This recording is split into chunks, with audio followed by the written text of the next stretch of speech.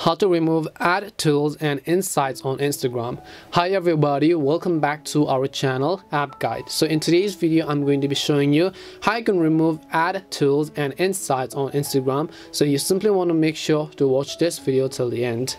In order to remove ad tools and insights on Instagram, you're only getting that kind of option because you have a professional account, and under professional account comes business and creator account. So if you want to remove that feature, you have to switch to a personal account. So to do that, all you have to do is open Instagram.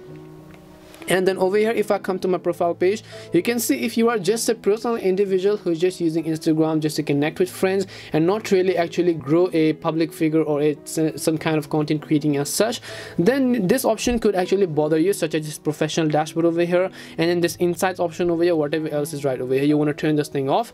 Then in that case, first of all, just go to settings and privacy, then scroll down and then go to creator tools and controls, switch account type, switch to a personal account, tap on switch to personal account.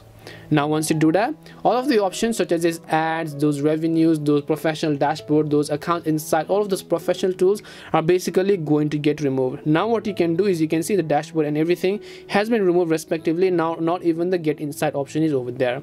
And this is simply it on how you can go ahead and then remove ad tools and insights on Instagram. We hope the video was really helpful, and if it did help you, then make sure to leave a like and subscribe to our channel. If you have got any more questions, feel free to leave them down. Thank you very much for watching, and see you in the next video.